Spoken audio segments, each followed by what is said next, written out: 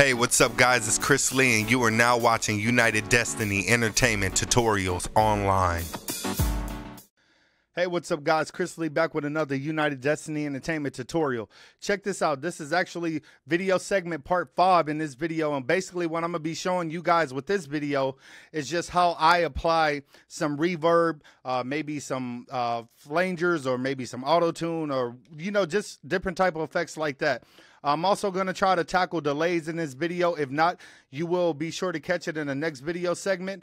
But I've been trying to keep these videos short, but sometimes I get into the process of really trying to explain things to you guys, and I kind of run over time a little bit and kind of run out of time to explain what I wanted to explain in this particular video. But you can always catch it in a video after. Also, make sure that you check out all the videos before this. It's going to teach you everything about EQing, and it's going to teach you things about compressors and panning vocals and naming your vocals and how to clean your vocals up. So make sure that you watch the first video and every video after that, because it's going to teach you the step-by-step process of how you need to actually start affecting or tackling vocals when you want to get a good mix. Okay, so let's jump right into this one. Now, for this one in particular, I want to go ahead and listen to the other background vocals that I did with it, because I might have to do some tune into it, or I might not. It just depends on how I feel. She a bad girl, she a bad girl. She gon' make a nigga want it. Let me see you twerk it, I'm about to push up on it. She a bad girl, she a bad girl, she a bad girl. Okay, so I like that. Now, before I go ahead and tackle that, I just want to listen to the verse really quick. She a boss baby, she a bad bitch. Green eyes, shawty mad thick. She said she want a nigga mad rich. She got a mean curve like a bad pitch. Look, girl, you looking so good on it. You gon' make a nigga get hood on it. Let's go. Okay, so I mean, I love the verse. I love the way the verse sounds, and that's just with some simple EQ and compression right now. What I did with the hook is pretty much the same way that I tackled the verse, and there was no need for me to go in and show you all this extra stuff that I've been doing to all the vocals, because it's the same process. I would just be wasting time. So now what I want to do is kind of go to the my background vocals. So I'm just gonna mute the first vocals and play that hook. Bad girl, make a nigga want it. All right, so I'm gonna go in and I'm going to use something called a meta plugin. It's a third-party host plugin that basically allows me to use all my Waves plugins or VSTs that I had previously before, that I can use in other Adobe Auditions or other Pro Tools or Cubases or whatever, and it allows me to use those plugins inside of Adobe Audition. Okay, so I'm going to go ahead and focus on that right now. So I'm going to go down to VST and DDMF and meta plugin. Now, if you want to know more about this particular plugin, then I'm thinking maybe that I can just put the link in the description box. You will have to pay for it, but it's a great software. It allows me even to use Waves plugins inside of Pro Tools 12, because I don't want to go out and buy new ones. Perfect way to continue to do mixing for clients. All right, so I'm going to go ahead and delete this filter, because that was a previous filter that I used for another session. But I'm going to go in and add auto-tune.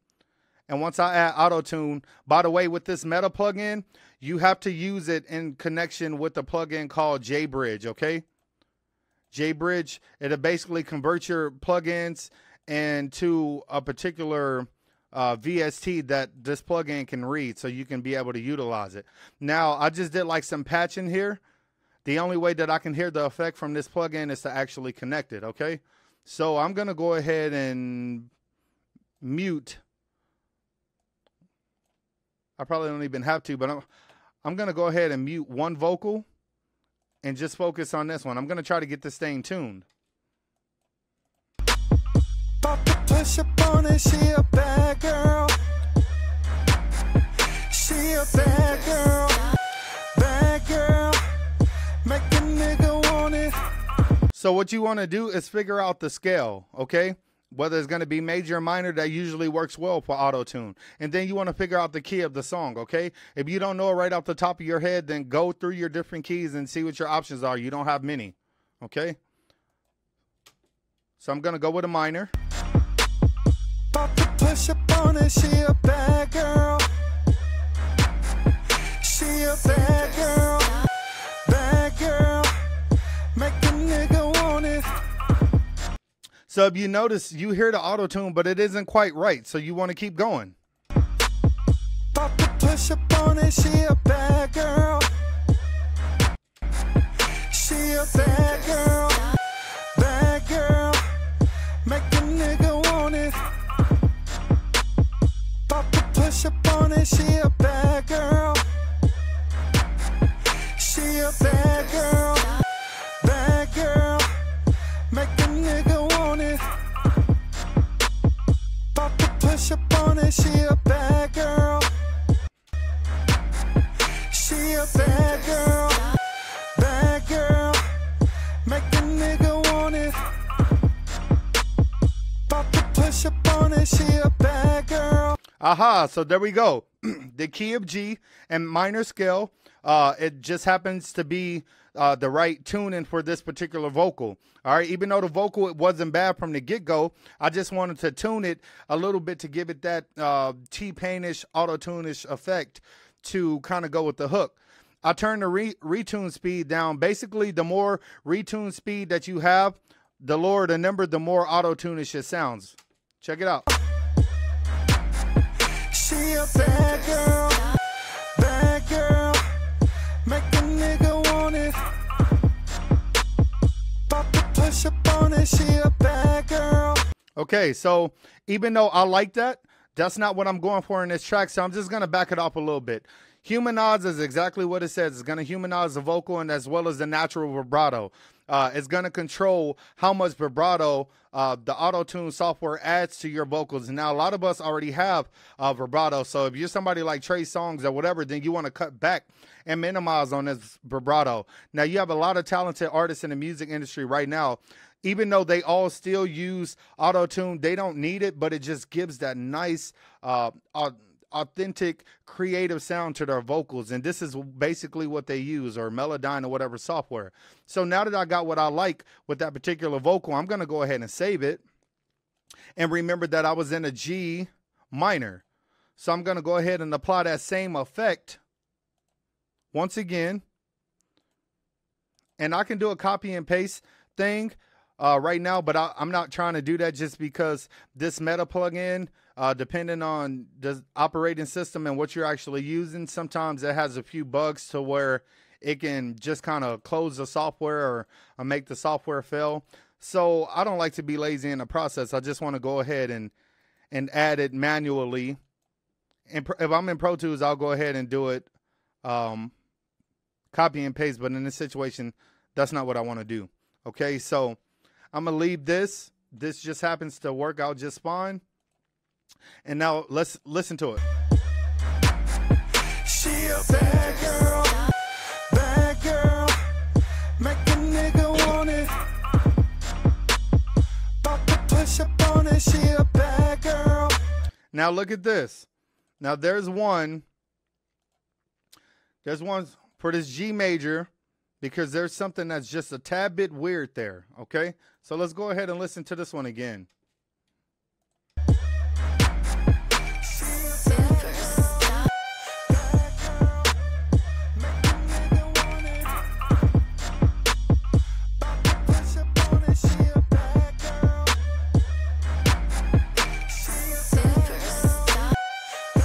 Okay, so, I mean, it's not sounding weird by itself, but for some odd reason, when I was playing it with this other one, which I want to double check, it started to sound a little bit weird. Girl, make a nigga want it. About to push up on it, she a bad girl. Okay, now let's hear it with the hook. She a bad girl, she a bad girl. She gon' make a nigga want it. Let me see you twerk it, I'm about to push up on it. She a bad girl. Okay, I'm liking it. It's sounding good. I thought I heard something weird and I could just be tripping, but yeah, I'm liking it. I'm loving the way it sounds right now, okay? So I'm at 9 minutes right now. I'm going to go ahead and show you guys how to apply just a reverb, okay? So I'm going to go to that particular vocal, and you want to go right here to your sends. Your sends are going to allow you to send your effect, your vocals to auxiliary track with particular effects such as, you know, reverb, delays, or whatever, and you are going to be able to control how much of that effect is going to be applied to your vocals. So I'm going to send it to B, bus B. If you don't have a bus already, just go add bus and add stereo. But I already have bus B ready to go, and that's pretty much what I'm going to do right now. So I got bus B, and I'm going to go down to bus B, the auxiliary track down here. And let's go ahead and change those colors. I'm going to go ahead and change them to a green so I know that they're my auxiliary tracks and I can actually keep track. And I'm going to double click this and just name it Verb. Once I name it Verb, I want to go up here and pick a reverb. And let's just go with Studio Reverb, okay? There's a lot that I can talk about with reverb. Now, basically, long story short, you're going to have room size, decays, how long that reverb is gonna, you know, last or go past the vocals or keep going, how wide it is, the frequency cut and a low frequency cut is just gonna be determined on what do you want the reverb to affect. Do you only want it to affect between frequency range 500 hertz and 1K? If so, then you would set the high frequencies and the low frequency hertz to have the reverb cut at those frequencies. So here the reverb will cut at 880, and this one here, it will cut at about 13,000 kilohertz. That means that anything over 13,000 kilohertz, there won't be any reverb on it. It won't be affecting the vocals. Dampen, diffusion, dry, wet. This is your dry vocal. This is how much of the wet reverb actually goes to it. Like I said, I can explain that in another video deeper into detail. But for right now, I just want to show you guys how it actually works. So I'm just going to go ahead and go to this bad reverb just because this is one that I had set up for this session. All right, so once I go to that reverb, it's set up on that particular track. Then I'm going to go to my actual vocal, and that has the verb. And here is where your send is going to be set. So listen to let's go ahead and mute everything else and listen to that vocal. She a bad girl. She a bad girl. This is dry. Now, as you begin to increase this, then you'll begin to increase the reverb. Now, let's just change this to 0. Check this out. Nigga want it. Let me see you twerk it. I'm about to push up on it. You notice that the reverb is there. Now, let's just exaggerate it. She a bad girl. She a bad girl. Now, if you notice, the S sounds came out with that reverb. So, number one, you don't want to have that much reverb. No way. You just want to find a sweet spot.